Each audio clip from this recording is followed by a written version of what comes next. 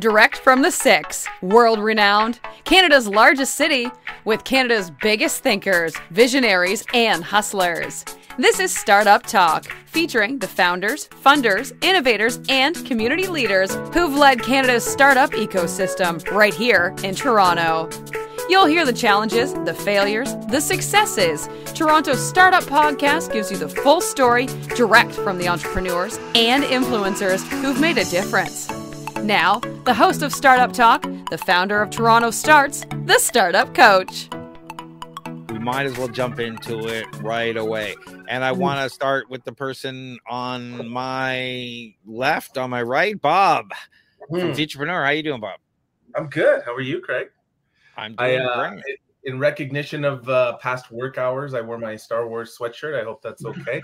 Because my Futurepreneur one's in the laundry and I didn't time this well, but nonetheless, I've got my Star Wars sweatshirt. We're a community full of geeks. It's okay. I knew it. And Alex from Consulta. Hello. You can't get rid of me. Hello. I'm everywhere all the time. Thanks for having me back, Craig, and not kicking me off your show. Because I had a good time last time, but I always have more to say. So, I'll be the filler. I'll have an opinion for every week, all the time. But this is again like a favorite. This is really exciting. Love just talking to you guys, and I can't wait for tonight's topics. I'm very excited. There's a lot in there, so I don't know. You got 4 topics, and each one to me is an episode. So I'm pretty excited to get the little debate battle happening. We'll see if we get some arguments going too, or if it's going to be a lot of groupthink. I'm debating I can't wait to see if we're going to agree or not, and how that's going to go. And Will Greenblatt, one of the best pitch coach, or the best pitch coach in Toronto. How you doing, Will? Good. Very, very good. It's really fun to be here. I am so new to this whole thing. So don't know really how it goes, even though I've seen a little bits and pieces of the other thing. So I'll be the newbie here, but I'm really excited to kind of see how it is. And I don't even know what the topics are. But I'm ready to go. You didn't get the email. Good. All right. Not. But I'm raring to go. I'm just going to take the contrarian position. Whatever anyone says, I'm just going to dig myself in the ground super hard against it. I love it. Hopefully happy then. I was like, but Will, that's what I usually like to do. I don't do any research or prep, and then I come and just offend people with whatever they say. I disagree. With no information. Oh, mercy. So let's get right into it. With the first question, with AI voice cloning startup 11 Labs now ventured at over $1 billion. I think it was over 1.1 billion. And others looking for similar valuations. I saw an AI company just announced 23 million raised here in Toronto. Out of Creative Destruction Labs. Are we about to see the AI bubble burst? Are we at peak AI? Who's going first, guys? No. I meant no. I'm not going, but now I'm in. So they're not in. What's interesting is, some of us here are a bit longer in the tooth, so we've seen valuations and industries change, right, over some period of time. And again, I don't have the same in-depth background that Craig and Alex have in this industry, but my experience generally when we see these sort of industry fluctuations or when we see valuations go up and down, it's usually reactive based on surrounding factors, right? Outside factors. So we think about economy, we think about technology, exactly. I don't know that AI can go as up and down as quickly as what we've seen in the past, whether it's real estate, whether it's the .com bubble, etc. I think there are so many sub-variants and sub-levels to AI that we might see it slow down. Certainly we might see it sort of not see the explosive growth. But I have trouble seeing this bubble burst anytime soon because there's just so many variations of its application, right? That's just my thought. I have a different approach to it. I think we're 6 months, maybe a year away from this bursting because an AI voice cloning startup worth at 1.1 billion. How many voice cloning software have each of us looked at on our own? Yeah. Right. So Yeah. So I'm saying is, these things aren't unique as they once were, and that these apps are becoming a dime a dozen. I don't think we're going to stop hearing about new AI and new functionality. I think we're going to see a lot less of this type of valuation because people are going to realize that it's easier and easier to build these tools. Everyone's doing it. True. But again, remember, there are so many variants of AI. So for example, that speech recording AI, great. But then what if there's like speech recording in different languages, speech recording in Klingon? Like what, there's so many different variants that can come, Craig. I agree with you that we will see this bubble slow. I don't think it's going to burst anytime soon. Just too many variants to choose from. And I guess there's also there's the sort of, we often look at things in terms of like, what's a good product or what's a good use case and what has a real market. But there's so much speculative investment in being like, I got to get in on AI. And so, like what happened with crypto, everybody's just like, I know nothing about this and I'm going all in. And so like that kind of inflates all these valuations and stuff. So I imagine that there's a lot of that right now too. People who sort of give a cursory glance at kind of business headlines and they go, I know I should invest. AI seems to be the hot new topic. This seems to be a company everybody's excited about. I'm gonna invest, but that doesn't mean that the product or has even a market or there's a good use case that people will continuously pay for. Okay. I'm going to be annoying and actually agree with all of you and play it safe, but then still be annoying about it because I think, Will, what you just said is really interesting. Like, I think AI is a bit different than a lot of the other kind of like tech bubbles that we've seen because it's not like vaporware and smoke and mirrors. And you're like, it's different than it's not like the concept of like 5 or 10 years ago where everybody's like, oh, what's this theoretical, like when everyone got obsessed with big data and machine learning, like it was very theoretical and a lot of buzzwords, but it is different now because Will, as you said, like there are 1,000 tools, but they actually exist and they're there. And I think to go back to then Craig and Bob, I'll agree with both of you because I think like Bob said, there's, I don't think the bubble's going anywhere anytime soon. There are just so many tools. Like we were just chatting before, Will, you got here, comparing notes on a couple tools ourselves here in the background. And right, like it's amazing. I think we're in like the age of AI. For me personally, I'm in AI overload because I like geek out and love this stuff. So I have so many tools that I'm like, I find the hardest part being like choosing which one to use for each task. Because it's like, oh, I need to generate some content. Should I use this one or that one? And as Bob said, like, do I want this one because of these features? And like, I want to write this in Klingon and because I want this to optimize. And so like kind of picking the tool for the job is the hard part. But to agree with Craig, now he's going to placate everyone. But at the same time, I think what happens, although what do I know? Literally nothing. And again, I have not done any research. This is just a totally unbiased, very biased, unfounded opinion.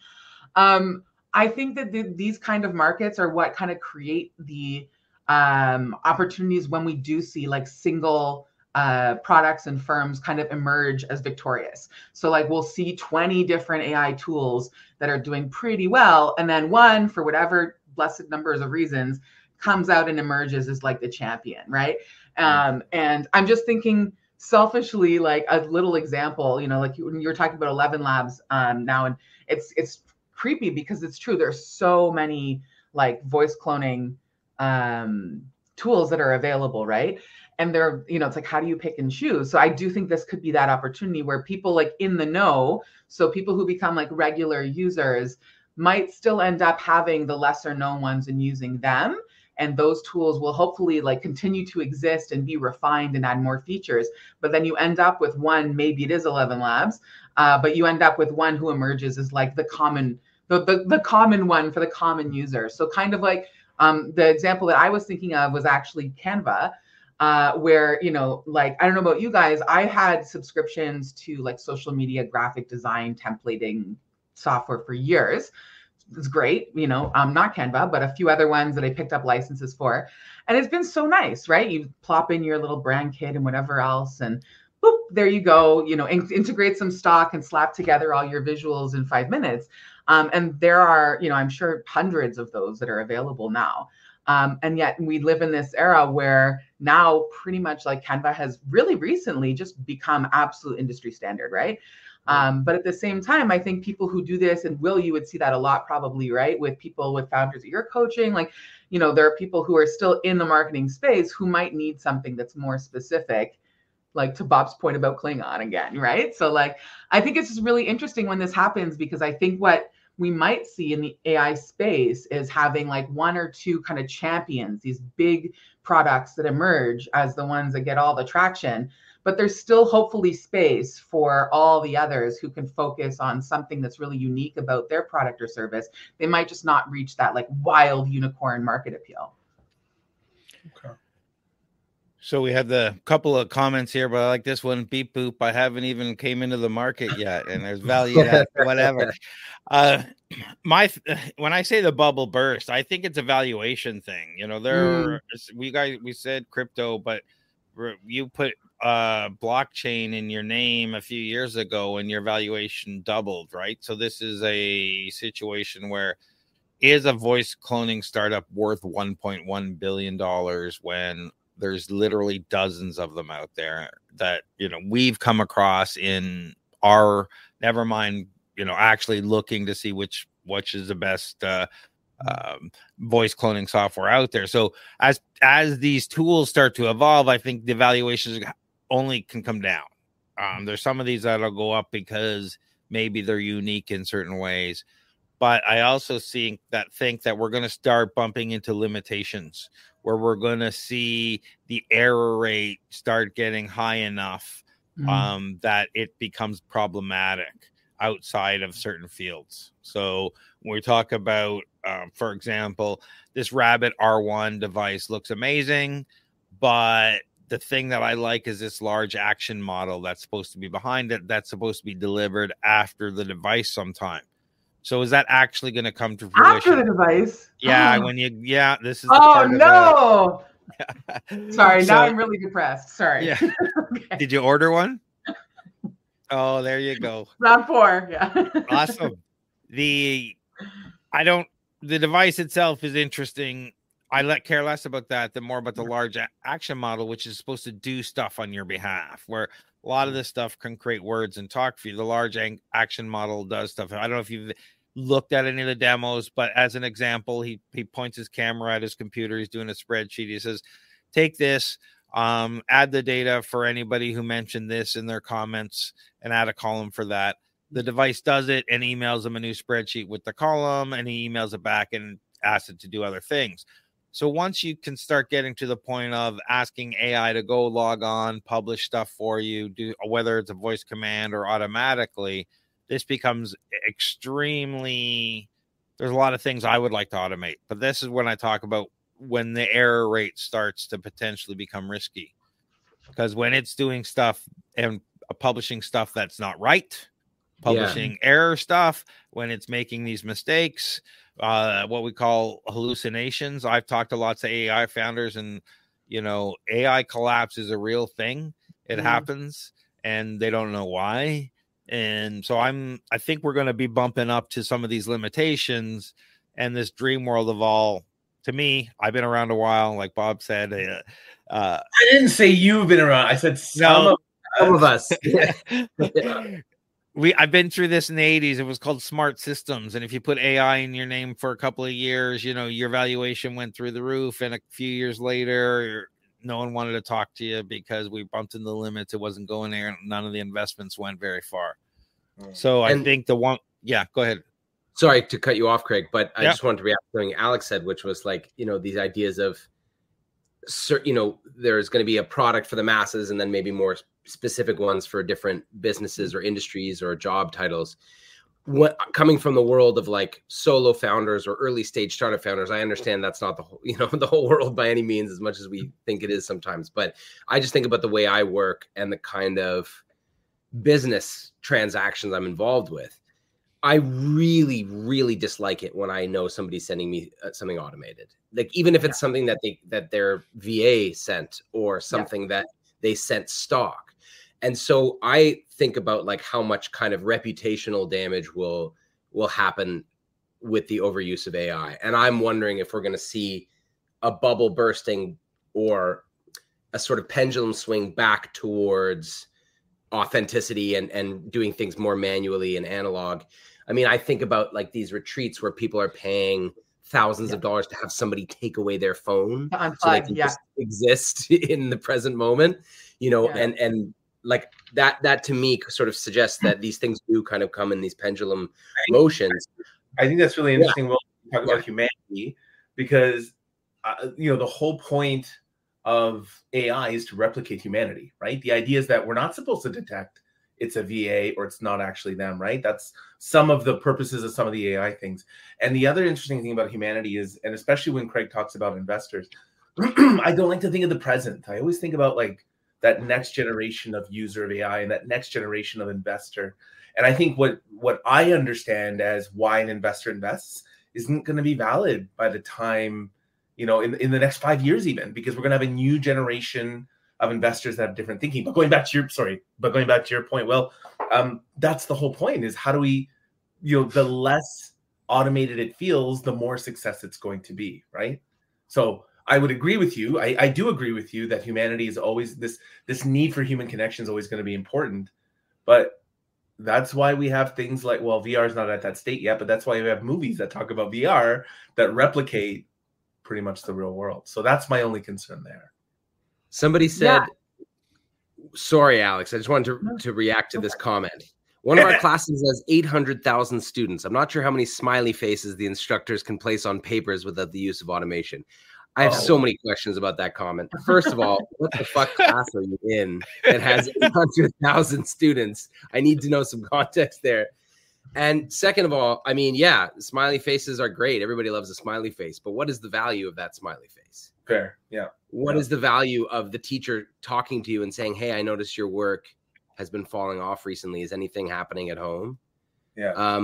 What is the value of that human interaction with a teacher versus an automated smiley face that 800,000 other people get? That's the kind of thing I'm thinking of. I know everybody is obsessed with scale and everybody is obsessed with, and I know I'm the old, like, you're the old? I'm the old thinking person. I'm the one who can't just jump on the AI train and start choo-chooing down the track as fast as everyone else.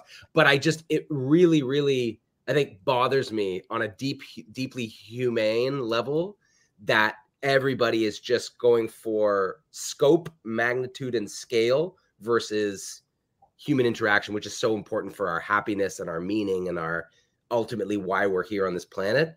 That's my rant. So I'll back. No, and you're absolutely right. But again, I think this question from Craig comes from the idea of, you know, is this bubble going to burst from AI investors because they don't necessarily use emotion in their thinking the way you and I would think. Yeah, when I see my children engage with their best friend beside them on text, I cry. But this question isn't about what you and I think is right, because I agree with you. Human connectivity is important. I mean, without human connectivity, that especially since COVID, that's why you see an increase in depression, increase of self-harm. But that's a whole other topic. The whole point is, investors are going to see that this is going to replicate and automate human activity so well. Craig, I don't think it's 6 months to a year. It is still going to take a while to get to the place of like iRobot, or not iRobot. Was that the movie? Whatever, the Will Smith movie. Yeah. Anyway, sorry. I just wanted to add that, Will, for sure. But I'm on your side. I just know. I agree with you. Like, logically, realistically speaking, you're correct. Morally speaking, I just have that, like, I have that drum to beat because I'm just so and I'm in the tech world. So everybody's like, woo, AI. I'm just like, Jesus, can we just fucking put some brakes on the train a little bit? Like 2%. Well, So first of all, just before we get in, I am older than dirt, according to my buddy Trevor Short there. Oh no! I win the old category. Users, that's horrible.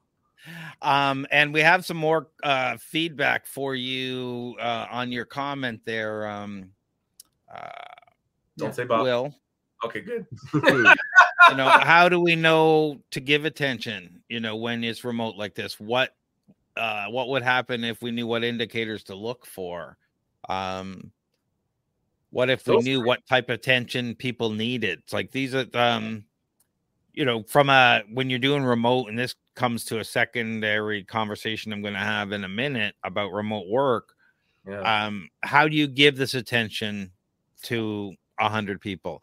And I agree with you that the more you can do the personal thing, and this is why I really like getting together face to face, doing our startup investor drinks, doing our co-founder meetup, matchup events and stuff, because it's completely different than doing a group thing or doing something like this, and the intimacy is much higher.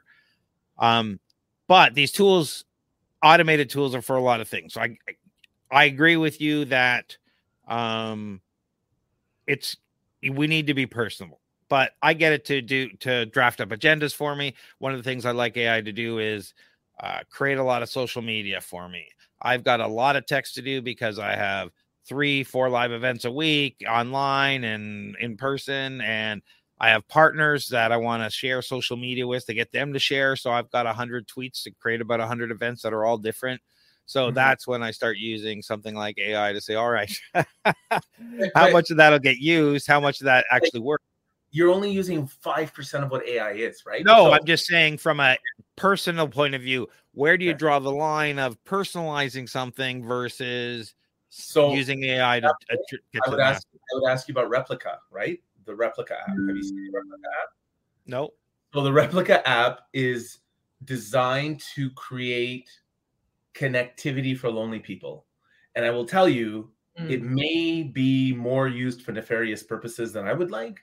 But nonetheless, it is this it creates this boyfriend or girlfriend that you can have regular chats with on your cell phone. And it's meant to feel, because it learns from you. So it's meant to be more authentic. So I'm with you, like the business side of AI. Yeah, but there's so much more to learn about human connectivity and how AI is going to try and replicate that.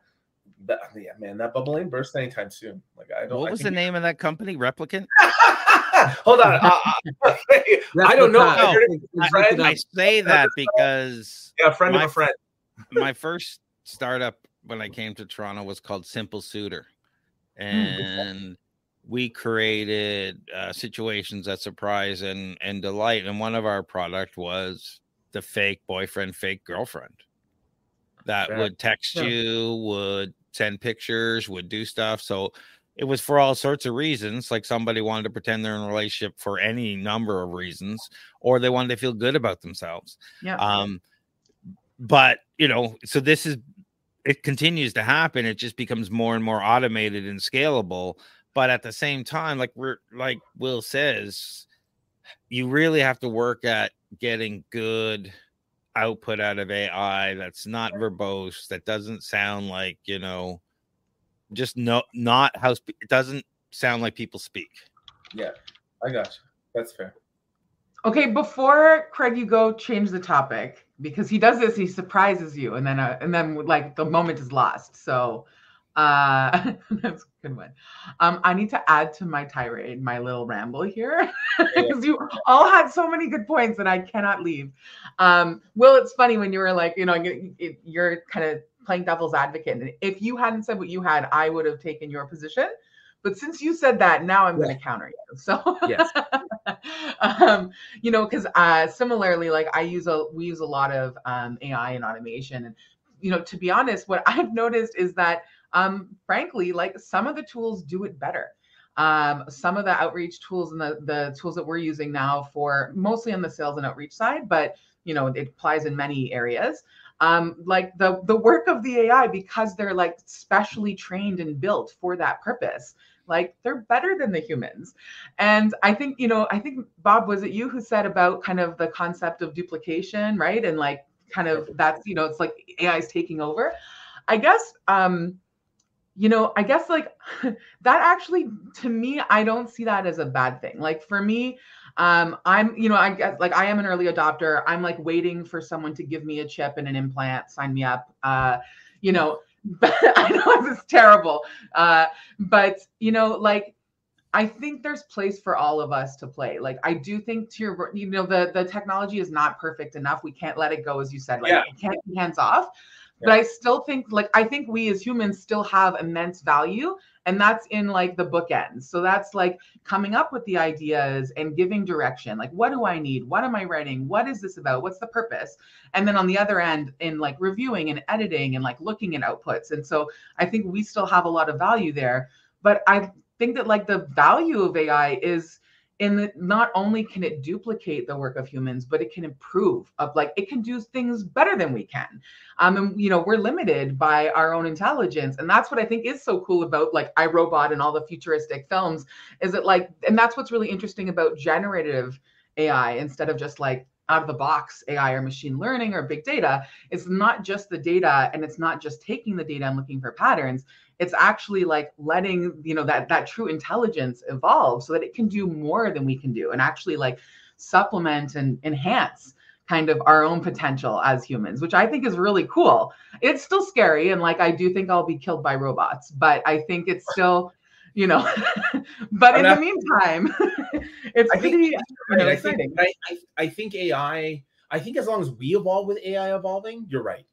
Mm-hmm. If we become stagnant like those humans in WALL-E, and we're just in those for sure. But as we evolve and they evolve, then I can see it. By the way, every time you kept saying it just does it better, I heard my ex-wife's voice. So we're gonna find different. It's just better. And then just like Craig, the last piece I just wanted to mention, I know this is like unsexy and boring too, but as it relates to valuations, I don't know, you guys know more about that in terms of like an investor mindset and what investors are looking for. But I think you're right. Like Craig, we'll see, the kind of crazy multi-billion valuations, like those I don't think are going to stick around, as you said, like just as it gets more competitive. But I think what'll be really interesting too is to see what happens from a regulatory perspective. And I know that's very boring, but that's what, like when we talk about blockchain, we talk about finance and fintech.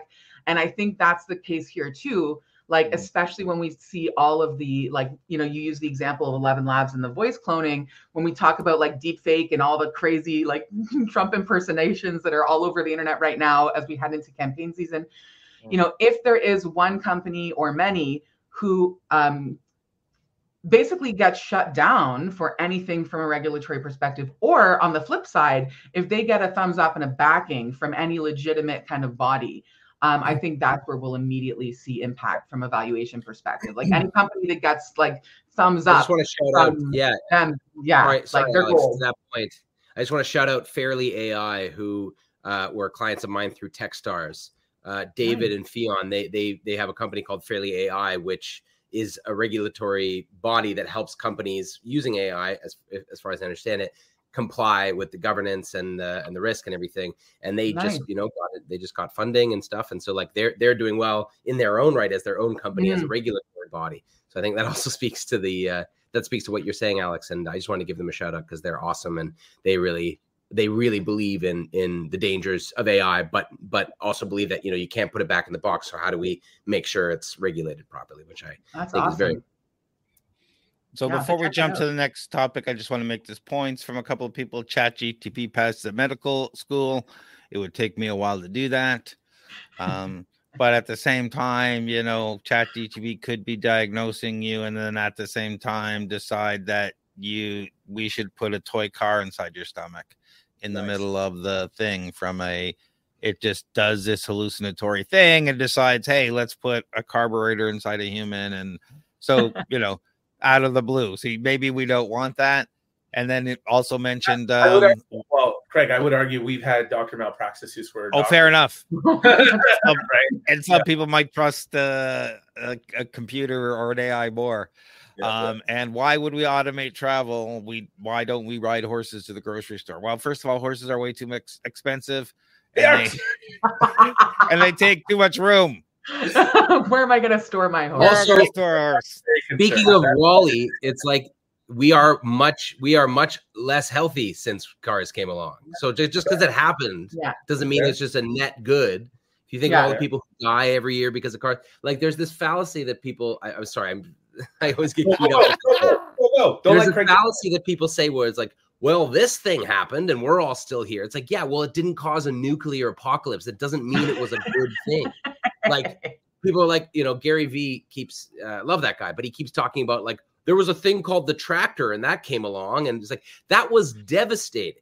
There was a refugee crisis that swept through the United States. Everybody from Oklahoma moved to California and created this like intense immigrant crisis within the United States There was the grapes of wrath that says it all. It completely breaks down how horrific this moment was in history. And just because it happened, it doesn't mean that it's a great thing that we should all just be jumping up and down about. So that fallacy I keep seeing repeated again and again, that like, well, this thing happened and we don't do it this way anymore. It's like, but that doesn't pass a judgment on whether or not it was good for us, whether that thing happened. Sorry, well, I don't think we can't really pass judgment on like good and bad and ethics, right? It's like, that's the nature of innovation and change. Like, it's going to happen. It's just a question of like how long it'll take and who's going to be involved and what that's going to look like. Like, and I think that, I don't know, like, it's like I think AI is just going to make us all really dumb. Like, I think we're all going to have to learn to like really pretend to like, we're going to have to work hard to not become totally stupid. I'm, like tiny, simple, stupid example, but GPS, right? So like, remember guys, back in the day, and GPS was like kind of, right? Like in the beginning, it was kind of an elitist thing. If you were rich and you had it in a car and you had your like OnStar or Star, whatever else, it was like smaller market. And then like, thank God, really, I assume it was really because of the iPhone and the smartphone revolution that like brought it to being common. And so I don't know about you guys, like I live in downtown Toronto and used to be really good with geography and directions. And now I cannot find my way to something 3 blocks from here because I don't ever need to. And, I'm worried about that. That happened today. I have ChatGPT do lots of my admin work. I was trying not to use a bad word there. Anyway, and so earlier today, I had this little ugly, spreadsheet that I wanted it to break down for me just because it's filled in rows and I want it in columns and whatever. And, I'm used to sending this over and ChatGPT like had a fit today. I don't know why. Today, it just wasn't able. Today, it was like, no, sorry. And so it gave me, which I think was really appreciated. I appreciated it. It gave me all the instructions for what to do. Oh, you can make a macro and you can do this and that. And I was pissed off. I was like, because now I'm just used to the thing doing it for me. And I was like, what do you mean that you want me to go do the actual work like I used to? And so it's a tiny example, but like, I think that's, for me, that's the worry is that we're going to have all these amazing tools that can do awesome stuff and then actually stop being able to have skills to do anything on our own. Yeah, fair enough. But keep in mind, like what you're sharing is more muscle memory than it is intelligence. My belief is that if it allows us to replace muscle memory, maybe it opens up creativity. Maybe we have thoughts and non-institutional driven thinking from academia that allow us to even dream up. Careful. I know. Radical thoughts. Sorry. Yeah. I meant in the US. Here, we're great here. Don't worry about it. We all believe in radical thinking here as entrepreneurs and founders. It's how it goes. Sure. This has been Startup Talk, Toronto's startup podcast. For more exclusive content, the episode vault, and to be part of TorontoStarts community, visit TorontoStarts.com. Get your name on the newsletter mailing list and check out our upcoming events.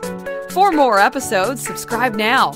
And please recognize the time and work behind the scenes put into connecting you with the biggest visionaries, entrepreneurs, and innovators in Toronto by leaving a 5-star review. Join us for more next episode from Toronto's most active entrepreneur and startup community on Startup Talk.